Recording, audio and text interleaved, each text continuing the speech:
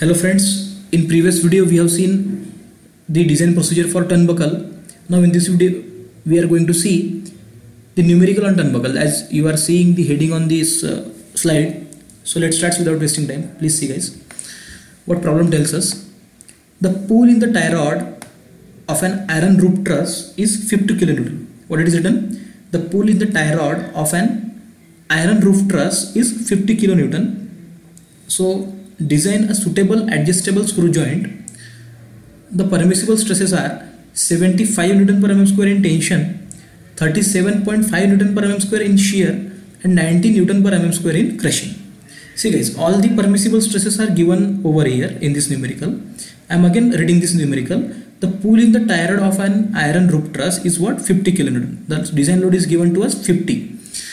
Design a suitable adjustable screw joint. See guys, in this numerical or in this problem, they have not asked us to design a turnbuckle.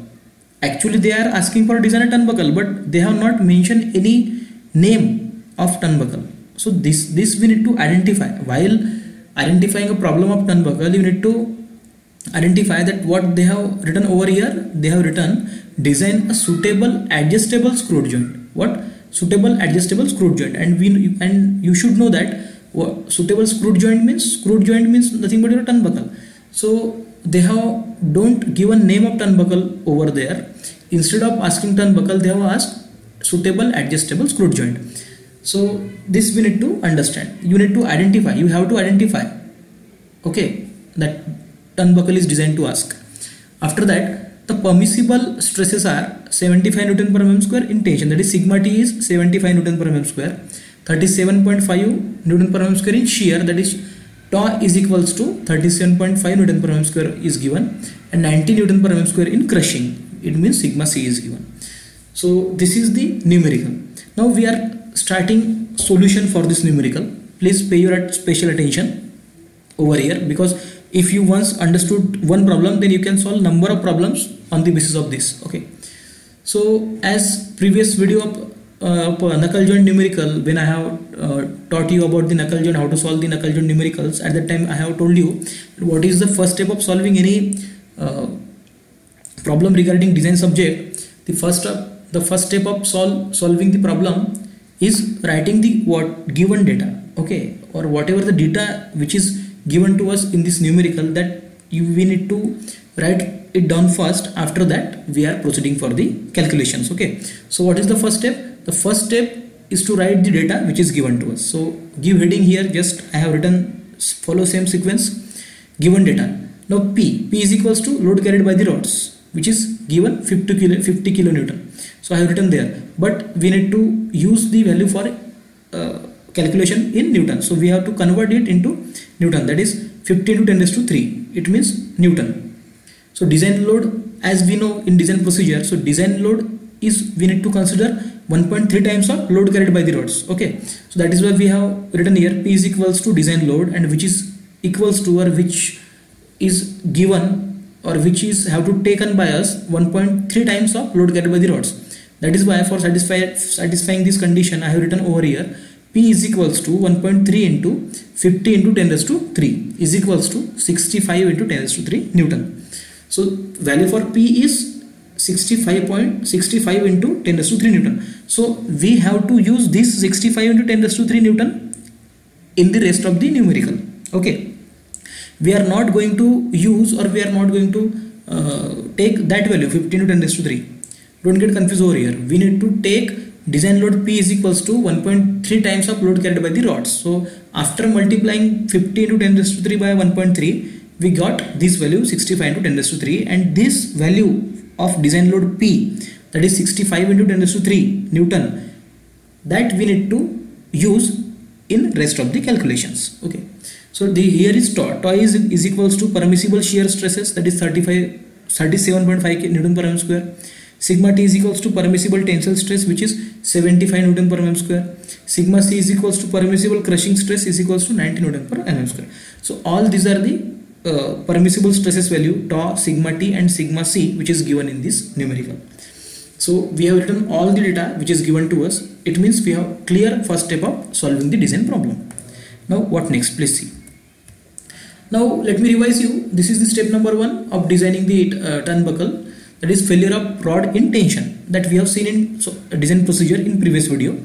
So see, the rod may fail due to due to tensile load P. So we know that the area resisting tearing follow the same design procedure over here. Just whatever I have written in, whatever I have take the sequence, or whatever I have acquire the sequence, or whatever I have written the formulas, all that we need to follow, so that we can easily find out the values regarding this turnbuckle. Now we know that area resisting tearing is equals to pi by 4 into dc square. This formula we have already seen in design procedure. Okay, this is tearing. Now tearing strength of rods is equals to P is equals to pi by 4 into dc square into sigma t. We need to equate this with P and sigma t. Okay, so by this relation we can easily find out the value of dc. See guys, so dc square is equals to P into 4 divided by pi into sigma t, which is, after that I have just put all the values. P is given 65 into 10 raised to 3 into 4 divided by pi into, what is the value for sigma t? Sigma t is given 75.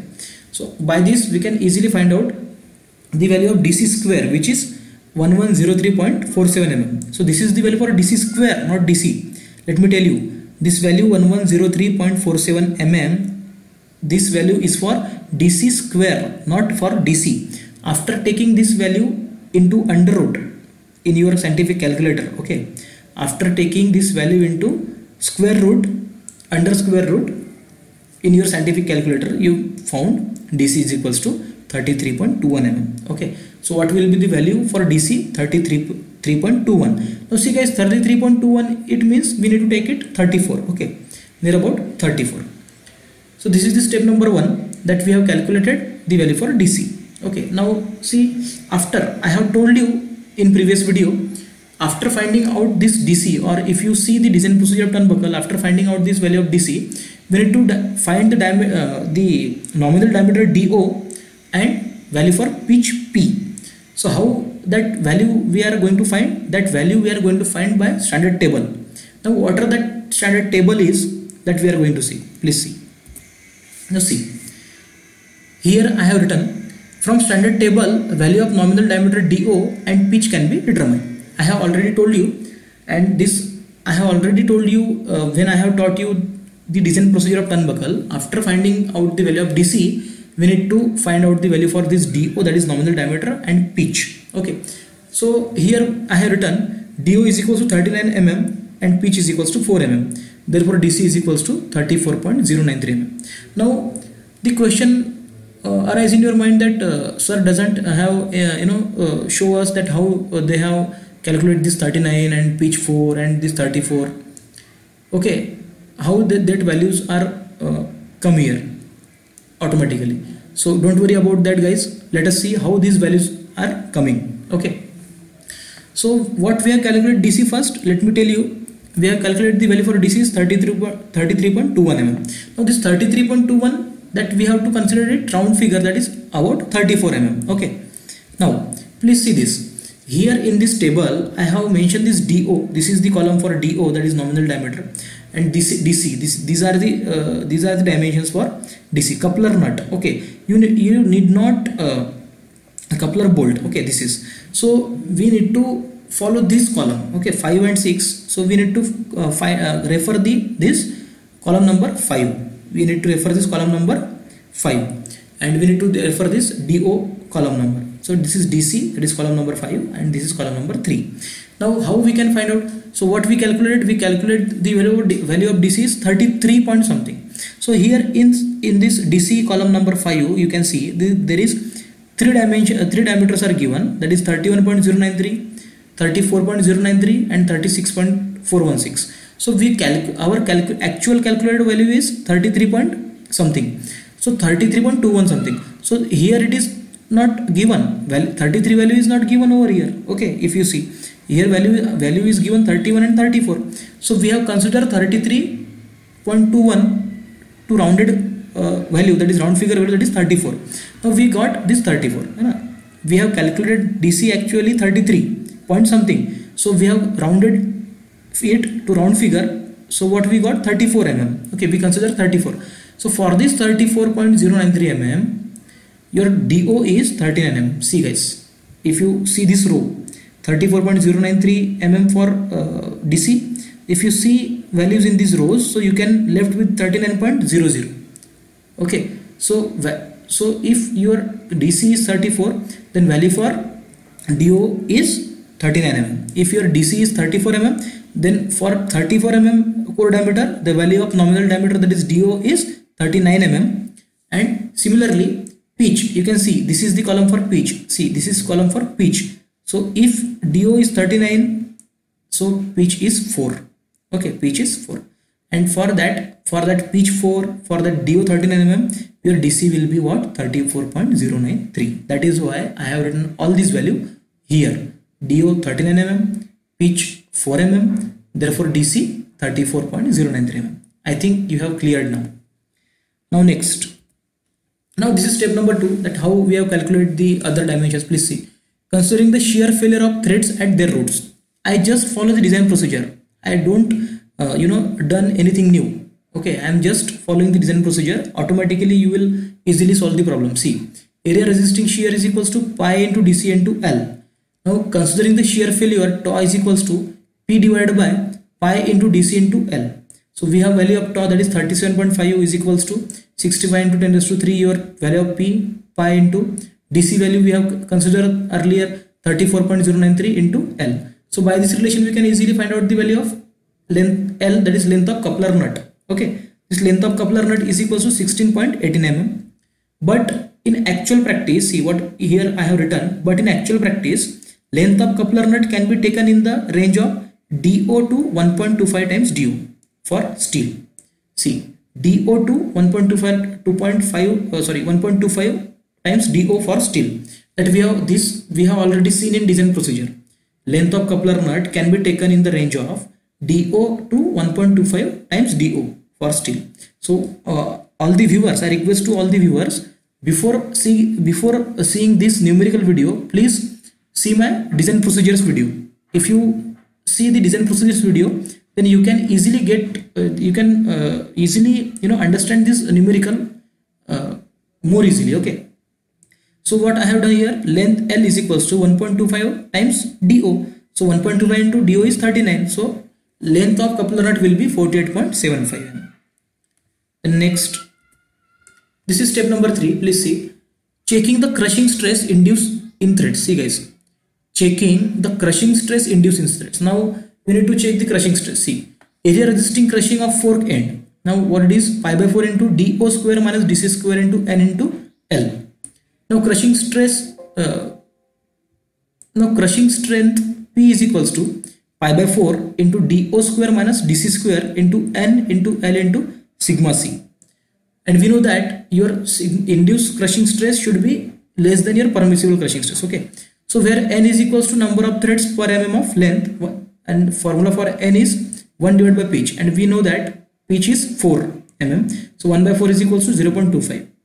So I have just put all this value over here. Sigma C is equals to P divided by, we need to find out this sigma C, that where this induced sigma C more or less than your permissible sigma C, that is crushing stress. That is why sigma C is equals to P divided by pi by 4 into DO square minus DC square into N into L. Sigma C is equals to all values we have. So just put the value in the numerical formula. 65 to 10 raised to 3. This is not 103. All the viewers are request, please see, don't get confused over here. This is not 103. This is 10 raised to power 3. okay, 65. This value of P, we know that value of P 65 to 10 raised to 3. This is 65 to 10 raised to 3 divided by pi by 4 into 39 square minus 34.09 square, that is DO square minus DC square, and N value of N we have just calculated, that is 0.25 into 48.75 is equals to what? 18.05 Newton per mm square, and which is less than 90 Newton per mm square, and 90 is the allowable or permissible crushing stress value which is given in the numerical. okay, it means this our induced crushing stress. So this is induced crushing stress, sigma C. So our induced crushing stress value we got 18.05 Newton per mm square, and this 90 is the permissible or allowable crushing stress. okay, so value of allowable crushing stress is 90 Newton per mm square, and induced of 18.05 Newton per mm square. According to the condition given for safe design, our induced crushing stress value should be less than your permissible crushing stress value. So we have satisfied that condition. It means our design is safe. I have mentioned over here. You also write in your, whenever you solve Turnbuckle problems, write this statement over there. Please see, as the induced crushing stress is equal to 18.05 Newton per mm square is less than the permissible crushing stress, that is 90 Newton per mm square, it means design is safe. Okay, now step number 4. Step number 4 is considering the tensile failure of coupler nut. Please see, considering the tensile failure of coupler nut. Now consider diameter D of coupler nut is found by considering tensile failure. That is why I have written over here sigma T is equals to P divided by pi by 4 into D square minus DO square. So I have just put all this value in this numerical formula, that is 75 is equals to 65 into 10 raised to 3. This is not 103. I again tells you this is 10 raised to power 3. Okay, value of P, just keep in your mind that value of P, that is 65 to 10 raised to 3. So it is there is no question arise to get confused. Okay, 65 to 10 raised to 3 divided by pi by 4 into capital D square minus DO square, that is 39 square. So value of D I have determined, that is 70.62 mm. It means it is nearly 71 mm. So I have rounded it to 72 mm say. Okay. What it is next in step number 5. So step number 5 is considering the tensile failure of coupler. Please see what it is written over here. This inside diameter of coupler is equals to D1 is equals to DO plus 6 to 8 mm. That we have seen in design procedure always. So D1 is equals to, I have to take it, 39 is the value for DO plus 6, that is 45 mm. So value for D1, that is value for inside diameter of coupler, D1 is equals to 45 mm. Okay. Now outside diameter, that is D2 of coupler, is found out by considering the tensile failure of coupler that we have seen in design procedure. So we can easily find out the value of outside diameter, that is D2 of coupler, by considering the tensile failure of coupler. So we have written over here the formula, that is sigma T is equals to P divided by pi by 4 into D2 square minus D1 square. So let me again tell you guys, this is not D12. Okay, this is D1 square. This is some typing mistake from my side. So don't get confused over here. So this is D1 and this is 2 for square. So D1 square, D2 square minus D1 square. So I have just put this all value that I have in this formula and see what we have left with, that is 75 sigma T is equals to P is value of P, that is design load is 65 to 10 raised to 3. So again 10, this is look like 103, but this is not 103, this is 10 and this is 10 raised to power 3. Okay, so 65 to 10 raised to 3 divided by pi by 4 into D2 square minus 45 square. So D2, so value of D2 is equals to 55.93 mm. See guys, value of D2 is equals to 55.93 mm. So I have just rounded it and taken the value 56 mm. Okay, so D2, value of D2 is 56 mm. So I want to tell you, when I have taught the design procedure of Turnbuckle, so I have mentioned that in actual practice we need to change some dimensions, or we need to take some dimensions of this coupler nut or Turnbuckle according to standard empirical relations. So see, outside diameter of coupler is taken in the range that of 1.5 times DO to 1.7 times DO. So D2 is equals to 1.7 into DO. D2 is equals to what? 1.7 into DO. So 1.7 into value of DO is 39, that is 66.3 mm. And length of coupler is equals to 6 times DO, that is 6 into 39, that is 234 mm. And thickness of coupler is equals to T is equals to 0.75 times DO is equals to 0.75 into 39, that is 29.25 mm. So in this way we have successfully designed the Turnbuckle, and I think this content is helpful for you for solving the numerical and for understanding the concept of Turnbuckle. Thank you guys.